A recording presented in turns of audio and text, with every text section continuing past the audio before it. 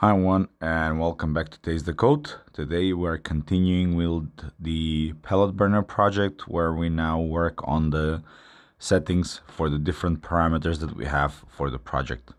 This video is partially sponsored by PCBWay. Feel free to visit their website pcbway.com and get your PCB prototypes built and shipped out in just 24 hours for only $5. Not only that you can order PCBs, but you can also have your project assembled by PCBWay. You can order SMD stencils for your projects or create funny shaped projects with their flexible PCBs. Visit pcbway.com today and get your PCB prototypes. So the way that this works, if you haven't seen the previous videos, then go up here. I'll put a link to the playlist for the project. I basically go over each of the modules that you see here, the real-time clock, the rotary encoder, and the LCD. And you can watch that as a separate playlist, as a separate video for all of the examples. But today I will talk about how I implemented the settings menu that you see here and how we can use it, and I'll go over the code of what it does. This rotary encoder has a switch built in, and that switch is connected to interrupt pin 2. So whenever I press on that, the menu is being active for 4 seconds, and if I don't do any update or any change to the menu, then it goes away and returns back to the main screen of the program. When I press it again, it shows the first screen, and then with each other press, then it goes and updates the current page. You can have as many as you want, and you can update the value of each of the parameters with the correct unit. So like for ignition time, we have minutes, and stabilization of the flame is also minutes, then the cleaning is minutes, and we have the starting dose, which is in seconds, and we can see how we can configure each of those units separately. Basically, the connection is straightforward. The LCD is connected through I2C using one of these adapter modules. So we're only using 2 wires for it and 2 for the power, for VCC and ground. And the rotary encoder is connected in such a way that it uses interrupt pin 3 for the rotary encoder functionality, where we actually update the value that we are currently reading. And also the switch is connected to pin 2. I'll do a close-up right now. Pin 2 is connected using this small capacitor for decoupling to interrupt pin D2, and then the rotary encoder is then connected to D3. The input and the red wire goes to the clock signal that we generate. The real-time clock is connected from D7 to D9. On the A4 and A5 pins, we have the I2C for the LED. This current example of how the settings menu is implemented, it's quite, let's say, basic, because it, for example, doesn't take into consideration any minimum or maximum values that we can set for any of the parameters. So there is no validation of the input in any way, but we can easily add that, and I'll add that to the final project. But for the sake of this video, I will be kind of keeping it short. The main purpose here is to see in code how we can identify the click of the switch from the rotary encoder, and also how we can use that to know where we are. As you can see, all of the values from the settings are being kept in memory currently. So we know each parameter, like for example, cleaning, we set to 3 minutes. If the settings now reset and we go in, we can see if we go to the cleaning, it still keeps it as 3 minutes. So we know the settings that are active and set. But currently, if we reset the microcontroller and it goes back from the start, then it doesn't keep any of those settings. And For that to be implemented, you'll need to use the built-in memory that's within the Arduino. And I also have a separate video that I'll link up here and in the video description, so go and check that out. And now let's see and jump into the code and see what we have, how we implement these settings.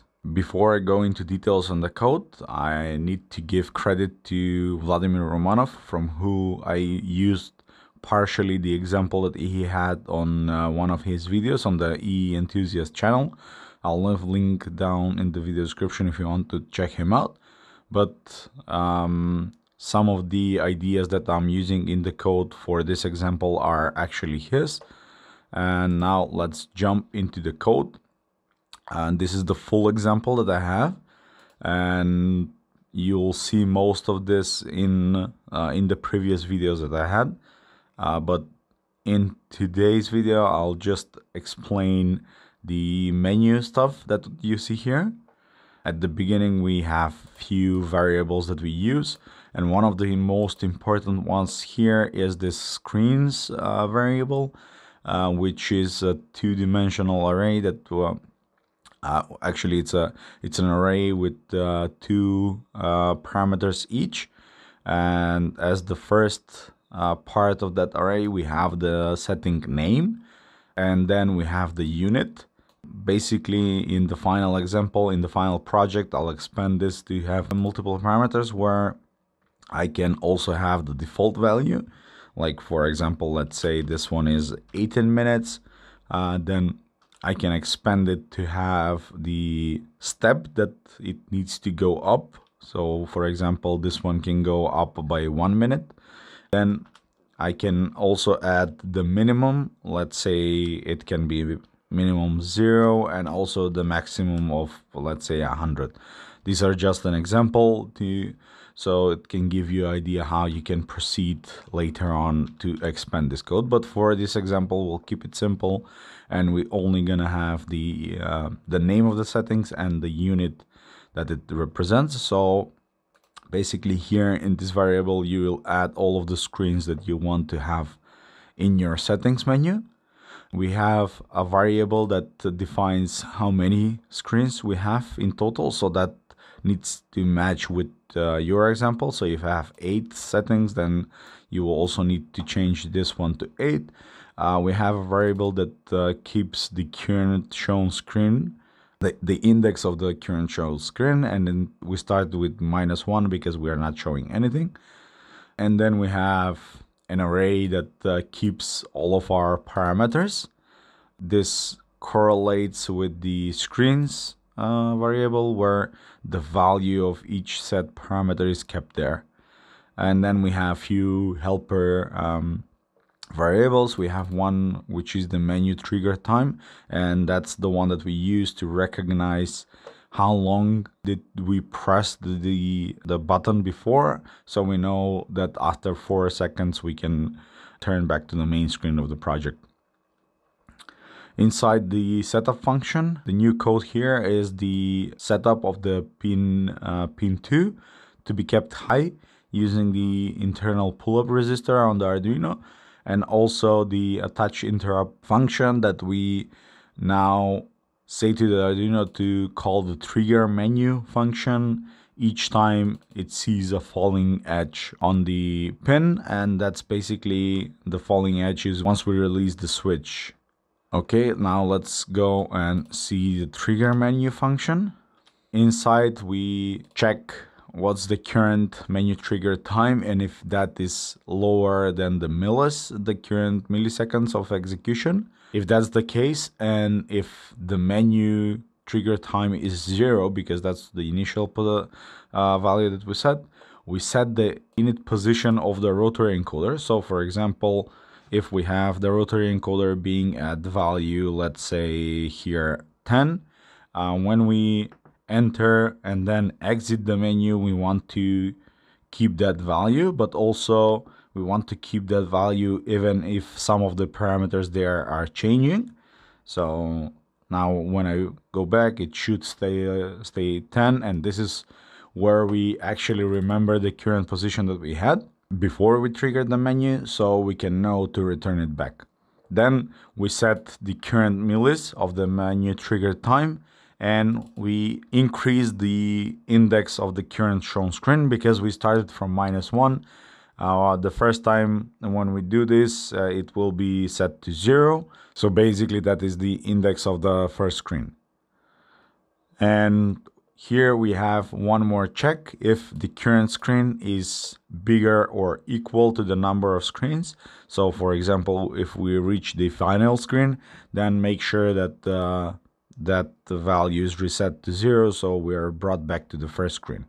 And as a final variable, we have the update screen variable, which tells the microcontroller that it's now time to update the screen. So we don't, basically when we're staying at this position, we're not making any updates on the LCD screen unless we know that something changed and we need to do that update. So here in the trigger menu, as you can see, we're basically not doing any action, but just set the correct flags and correct values for all of the variables that we have.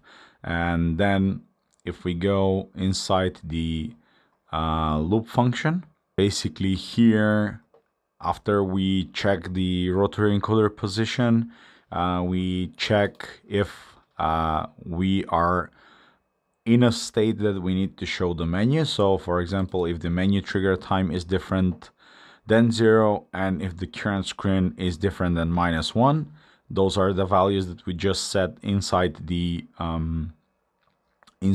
menu trigger function. We initiate the display menu function, and this function will then, if we need to update the screen, it clears everything. It prints out the settings that we see on the top, and then it goes based on the current screen that we have. It displays the setting name as the first row, and also it displays the value for that parameter in the second row.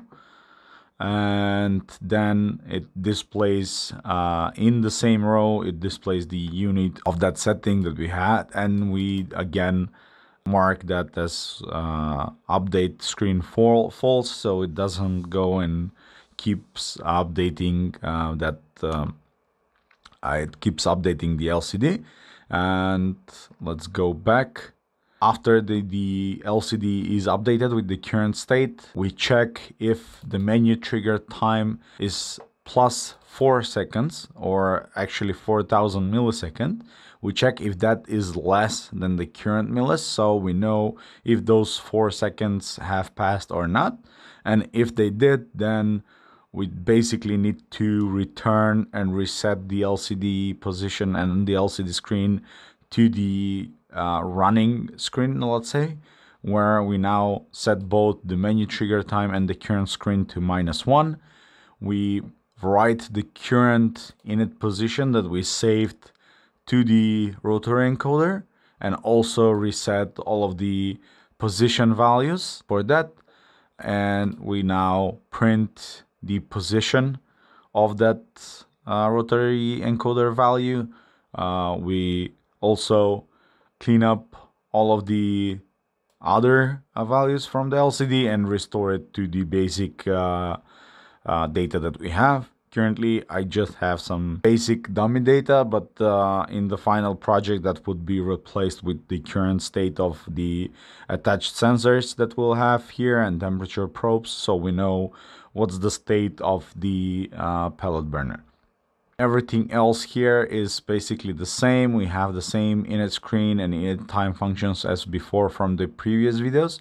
We have few helper functions. We have the print position, where it prints at the specific line. In this case, it's the second line with index 0. It prints the position 10, the position of the rotary encoder. We have a function that actually can clear a certain LCD line, and also a function to update the time. And basically that's about it. The most important part here is the interrupt that we have set up to immediately trigger the menu. And we have the display menu function that knows to display a specific screen based on the current screen values, and also it knows to display it for how long based on the menu trigger time variable. And the final check is to know when to return to displaying the basic screen. As a final example, we'll go and add one more menu to the screen, and so I'll copy the last line, and this one can be, let's say, cutoff temperature, and the unit for that will be Celsius.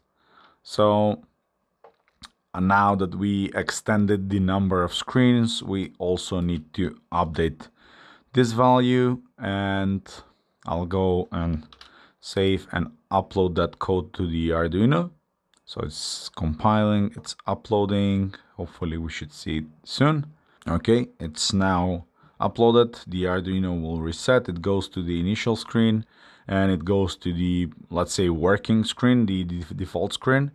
We can update the position of the rotary encoder as per usual. And now if we go and enter the settings after the first 4 that we have, now we have the cutoff temperature, and it's now showing what's the temperature that we need to, I don't know, basically cut off any more pellets. I'll have a lot of those here, a lot of those settings here that I've basically based off one of the commercial pellet burners that I own.